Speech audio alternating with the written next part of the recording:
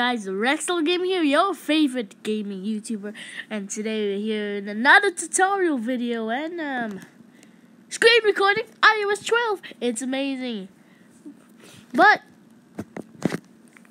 it's kind of like when I first got iOS 12, I was confused, like how do Android screen record? I mean, like I've been googling YouTube and stuff for days. I got you the answer. After watching a 1 hour long video, I got you the answer. Where your battery is, you swipe down, and it gives you this. Beautiful, isn't it? Oh God. But anyways, guys, if you enjoyed this tutorial video, it's actually quite easy. Just swipe down like that. Like this, but then you have to use your finger and tap on the battery and just swipe down. And it's quite annoying, to be honest.